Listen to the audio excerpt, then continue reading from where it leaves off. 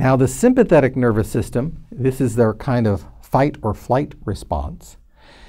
Here you're trying to decrease secretions, decrease motility, increase constriction of sphincter, and decrease blood flow. Because in a fight or flight response, what you want to do is to stop digesting just in case you might get digested by that lion. So you really want to do is to think about what kind of things you would want to stop because they're less important at that particular time.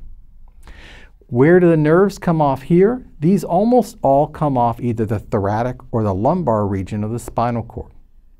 And these will engage everything from the salivary glands, the upper part of the esophagus, and then you have a number of ganglia that are located in the GI system that will synapse the signal so that you get more information to the stomach, the small intestine, and the large intestine. So parasympathetic, sympathetic systems are very important in undergoing our digestion or stopping digestion from occurring. Now the control of blood flow also has parasympathetic and sympathetic components. The parasympathetic control of blood flow is to increase it. So what does it utilize to increase blood flow? There are two primary neurotransmitters associated with increasing blood flow to the gastrointestinal system. The first is acetylcholine and the second is vasoactive intestinal peptide. Both of these are released from parasympathetic nerves and vasodilate or increase the luminal size of the blood vessels.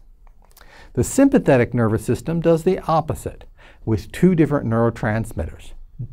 It does it through norepinephrine and ATP, both causing vasoconstriction or decreasing the luminal diameter of the blood vessels. But I mentioned that there's a lot of local reflexes involved in the GI system. So with the enteric nervous system, there are these local reflexes that also increase the amount of acetylcholine and vasoactive intestinal peptide, causing vasodilation. The last way is something that's more conscious in nature.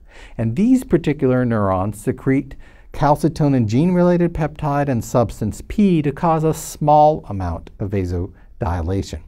So acetylcholine, vasoactive intestinal peptide cause large vasodilation, calcitonin gene-related peptide and substance P, small amount of vasodilation. This is the only component of the sensory system that you will probably have conscious knowledge of. So the information will be sent back to the brain and you may feel full or feel distended. While in the previous example, those are local reflexes, and those you probably don't have conscious perception of.